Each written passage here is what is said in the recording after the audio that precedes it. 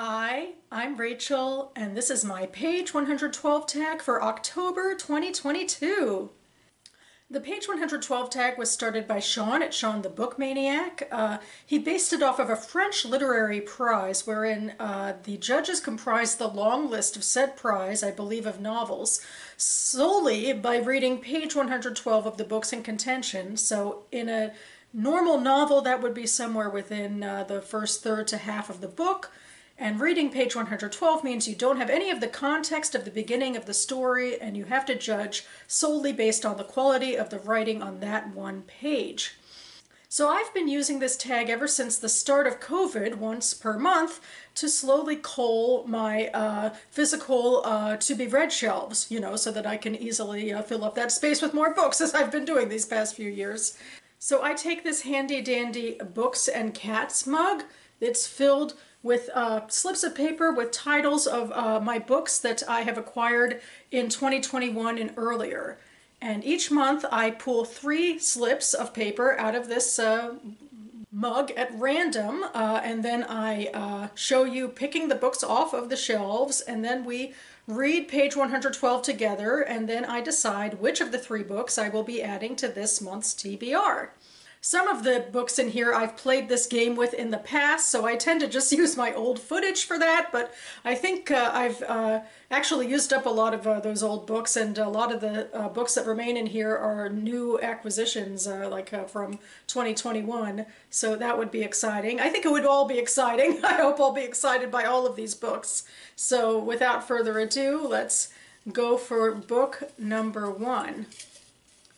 Okay, I'm just bagging in here. Okay.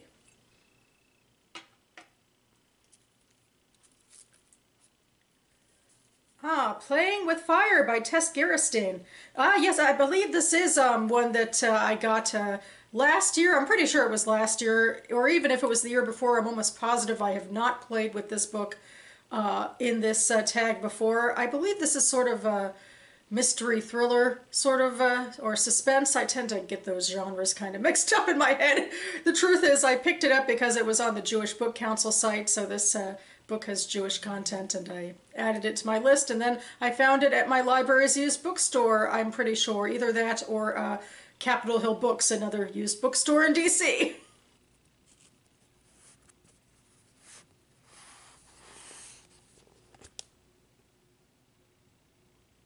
Alright, so now I'm going for book number 2. It's always nice to try to get something a little different, like in genre or something, but the truth is a lot of the books I own are kind of the same, so we can only do what we can do here. So, yep, just one.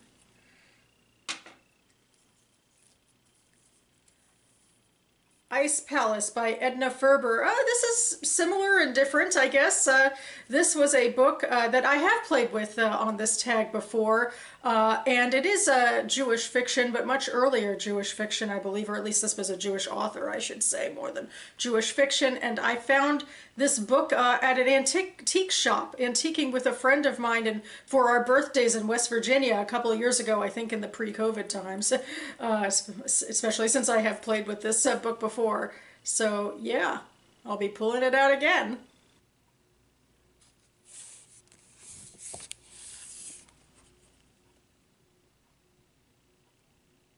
All right, and finally we have book 3.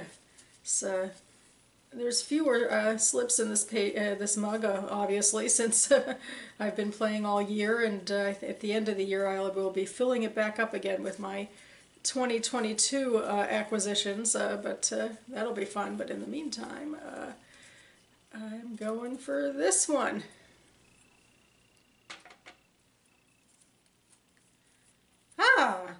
Klotzvog by Margarita Kemlin, which I hope I'm saying correctly. This is very Russian, and I think I do have a bit of a theme in a way. I mean, all of these are from the Jewish Book Council, and this book is also an older book. It's a Soviet book, and I know I found it, I think a year ago at the Capitol Hill used bookstore, Capitol Hill Books.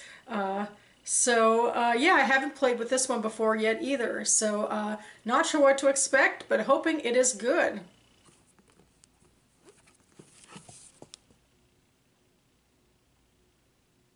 Okay, now you've seen me pick out these three books for my shelves, but now I'm going to do it for real and, edit the video later. And I'm going to read these page 112s to myself and then come back to you with my thoughts. So stay tuned.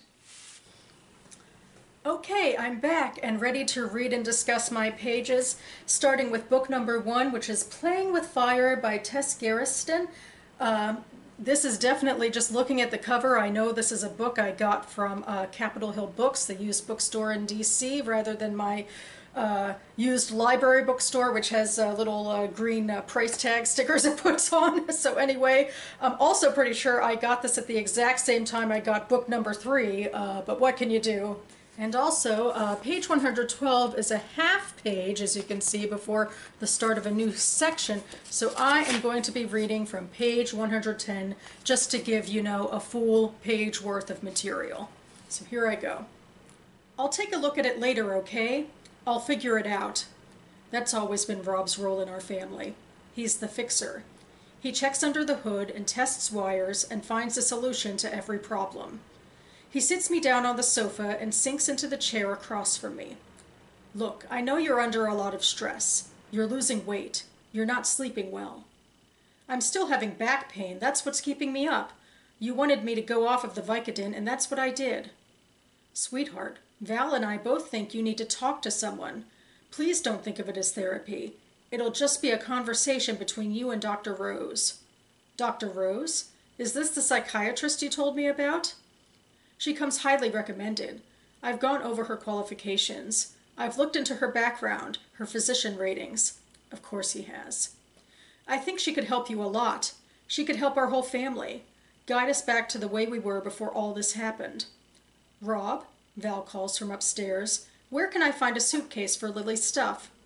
I'll get you one, Rob answers. He pats my hand. I'll be right back, okay? He says and heads upstairs to find a suitcase. I hear him moving around in our bedroom, and then the sound of a suitcase wheels rolling across the wood floor. I focus on the living room window, which faces west. Only now do I register how low the sun is in the sky, far too low for 3 o'clock in the afternoon. No wonder my back is aching again. My last dose of Tylenol was far too many hours ago. I go into the downstairs bathroom, open the medicine cabinet, and shake out 3 extra-strength caplets. As the cabinet door swings shut again, I'm startled by my reflection in the mirror. And I'll leave it there with whatever startling vision she had, a mystery to us, the readers, right now. But yes, I really like this page. I liked it a whole lot. I think I read it really easily. I often start and stop with this, sort of videoing. But anyway, there's just so much happening on it, even with, and we get so much information even without the context of the rest of the book. There's an interesting family dynamic, it seems, between Lily, who is our protagonist, Rob, who is talking to her, and Val, who is somehow also a part of their family. It seems like at the moment Val and Rob are almost ganging up on Lily. That's kind of what I feel like there's a sense of sort of being pressured into something, and Rob definitely seems to have that sort of type A, mentality of, controlling mentality, I think. And there's those asides, like, of course he's looked into things, and of course he's done this, and he's kind of talking to her in a patronizing sort of way, almost like, I'm doing what's best for you, this. And obviously something's going on with her health. She has some pain issues. She's dealing with it with medications, and there's always concern about getting too addicted to something too strong, I think, that sort of thing. And then there's this hint of whatever happened in the past, which I would assume was talked about earlier, but we don't even need to know about it to, I think, be just intrigued by what's going on here. There's just such interesting dynamics between the characters, and we know that this character, this protagonist, is in a difficult situation where it's like, what do you want to do in that situation? Like, obviously she's having some pain, and she's having some medical issues, so it seems like she would be in a complicated and intriguing position. Like, I want to know where she's going next. I want to know what's happening. I want to know if she gets what I guess they're hoping she gets from therapy and all that. Of course, I also just love therapy and, talking and analyzing, the mind and that sort of stuff. So, yeah, this is a strong contender. Book number 2 is Ice Palace by Edna Ferber. If Thor Storm and Sarah Kennedy had been philanderers, or even fairly steady patrons of those early day saloons and wine houses, lonely when alone, driven to the false comfort of drink or the fleeting solace of the town women when oppressed, Bertie Ballantyne would never have known Alaska, much less become one of its most respected citizens. Sarah and Thor took a drink now and then at the bar of the Rocker Saloon or the Poke of Gold. But it was known that they were not drinkers. They were polite and friendly toward the girls. They knew the women in the little close-huddled log cabins on Old Creek Road, but no woman claimed them. The two stood apart. Both, to the other citizens of the haphazard town, came and went mysteriously. Baranoff admired the two men, sometimes grudgingly. They sensed that in each there was something distinctive. Not stuck up, though. I mean, they don't exactly act like they think they're smarter than other people. Then, wryly, say, but they are at that. Confined, as the Baranovians were by barriers of mountains, water, trackless tundra, and killing cold, everybody's business was everybody's business. News traveled by what was called the mukluk grapevine. Mukluks are Eskimo boots of soft, strong moose skins or caribou. News, then, that travels on foot, silently. They say, they say, they say. They tried to extract news of Sar from Thor and to verify Thor's puzzling pattern of life through Sar. Each was loyal to the other, though by now their differences were many and acute. Each pursued his own way of life and process of thinking. The men were in direct antithesis. That crazy Svensky goes off alone with his dog team up to the Eskimo villages. They say he's learned to talk Eskimo. He writes pieces about them, they say, when he's up there, and he lives right with them, dirt and all, and eats the stinking stuff they eat raw.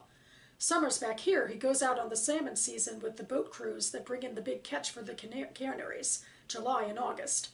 They say he works like that, summers, so he can do his writing, winters, real scientific writing.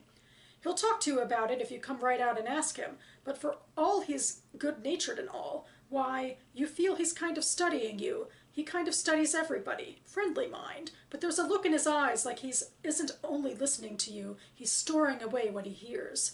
Somebody say he's married to one of those half-breed Eskimo girls, but he isn't as big a fool as that. I mean, he's kind of crazy, but he's no fool.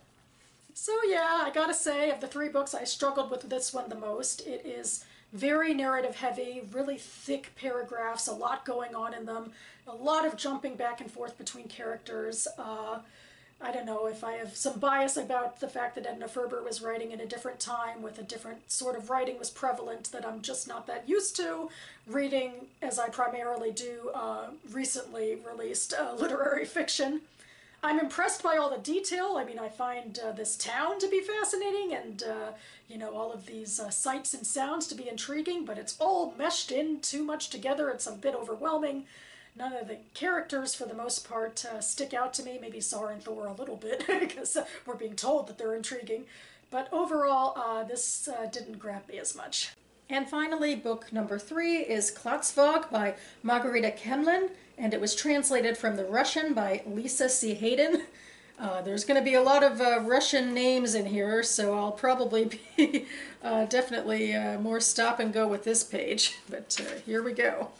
He came to the factory as a craftsman when the enterprise was formed. One time during a work gathering, he said, in a positive sense, that clocks run identically everywhere, meaning that all peoples around the world look at clocks and see the same thing. What did they see? Correct, communism. And he added a Jewish saying, "The house is burning, but the clock still keeps time." But that's neither here nor there. They reminded him of that when his time came. He was taken. They decided he'd been talking about some kind of Jewish clocks he was allegedly dreaming of inventing so that they'd show the time properly to Jews, but not to other Soviet people. And this was allegedly how a planned plot would come to victory. Merrick worked at the factory during that time too, as an apprentice to his uncle, a regular criminal gang, but for some reason they didn't touch Merrick. Their famous relative, Natan Yakovlevich Bainfast, who in his youth knew Grigory Kotovsky himself, because Kotovsky lived near Belaya Tserkov during the Civil War, was a civil attorney by line of work. He fought his way to a meeting with Prosecutor General Rudenko and declared, "You look straight into the eyes of the damned fascist ringleaders and their hirelings of all stripes in their conquered den at the Nuremberg trial. Look into the eyes of my relative, Isaac Shmulevich Galperin, born in 1890, who was criminally arrested.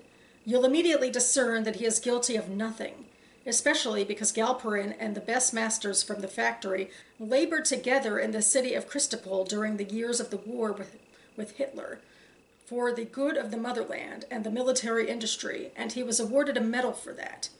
Otherwise, he would have gone personally to the front. But the motherland said, 'Don't go,' so he didn't go. But his children all went and fell as heroes.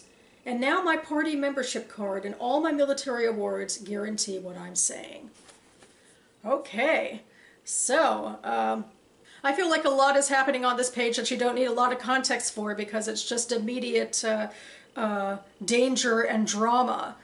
This is the Soviet Union, and I think it's well known or well understood that there was a lot of suspicion and Big Brother watching and people being dragged away out of, conspiracy theories about them, conspiring against the motherland.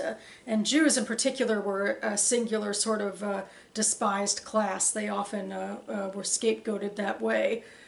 So that's what we're seeing in here with this unnamed male character, I think.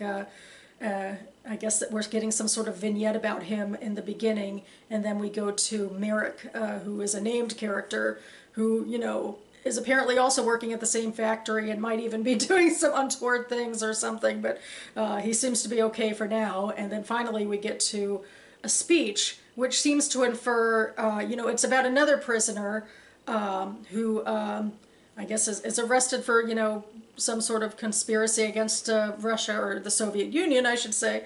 And there's hearkening back to the Nuremberg trials, which were, held against the Nazis, people high up in the party, and of course at the Nazis and the Soviets were fighting each other at the end, and communism versus fascism and all that, or fascism versus communism. So I don't know, there's a lot of history that you might be able to pick up on if you know the history. I actually, in fact, am reading another novel right now that takes place in Soviet Russia, so I guess it's all very fresh in my mind, and it makes it kind of extra interesting, this page, although in general it's a bit of a clunky page. Like, there's a little bit of a, here's this unnamed person who, was interested in clocks and then, was taken away basically for being a Jew. And then there's a little nod to a named character, but not much. And then there's, some other chatter about getting another, I guess, named character, hopefully getting him off the hook. And so it's a little disjointed in that way, but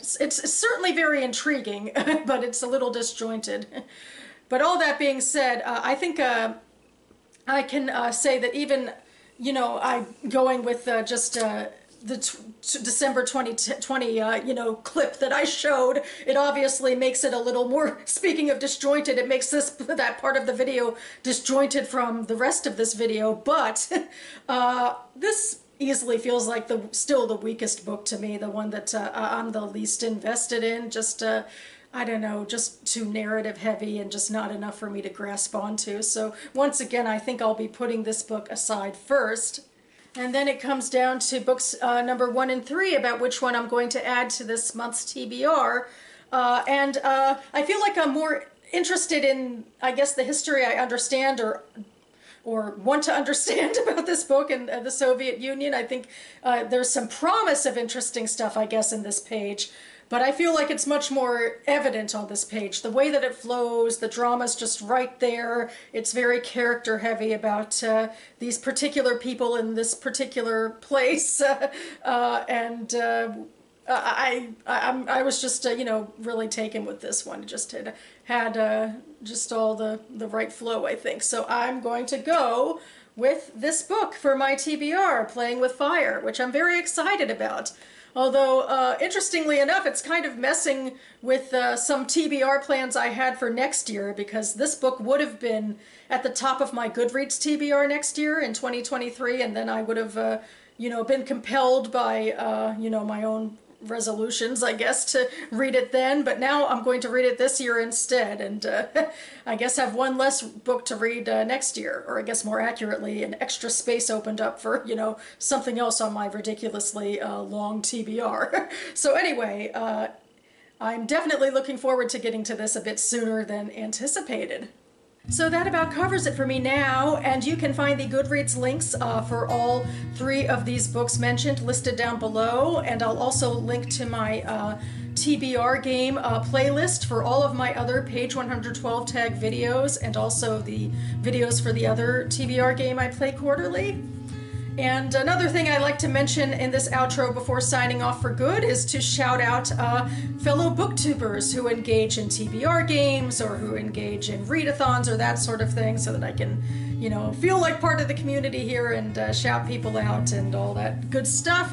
So this month I am going to shout out Bookish Princess and her Boo to You Readathon, which is a Halloween-based readathon, so very apropos. And it is based off of the haunted house rides at Disney World and I believe Disneyland, maybe other Disney places as well. The Bookish Princess is well known not only for her BookTube content, but also for her Disney vlogs. And so she based this readathon. I think she does it every year, I think. This year it's based off of the haunted house ride and the marketing around the haunted house ride. She's taken like different lines from that marketing and it uses it as inspiration to propel you into picking a spooky book, if you know that's your fancy. So I will link to that video down below. Another video I am very excited to be watching very, very soon is the BookTube Prize 2022 finals announcement video, where Robert tells us, divulges who the winners and runners-up will be for the 2022 book prize. I'm so excited, you know, after all these months of reading and voting and ranking and all that, we can finally see how everything turned out this year. I read nonfiction for the BookTube Prize this finals round, and of course I already have submitted my ballot and I have my own personal ranking. I don't know how it will, you know, jive with what the rest of the judges think, but I will be back on this channel very soon to talk about, you know, how I ranked the books and how I thought about them. Now I'll finally be able to talk about them, and then to react to the official winners and runners-up. So anyway, very excited for that. Stay tuned. And yeah, in the meantime, thanks so much for watching, everyone. And I'll see you next time.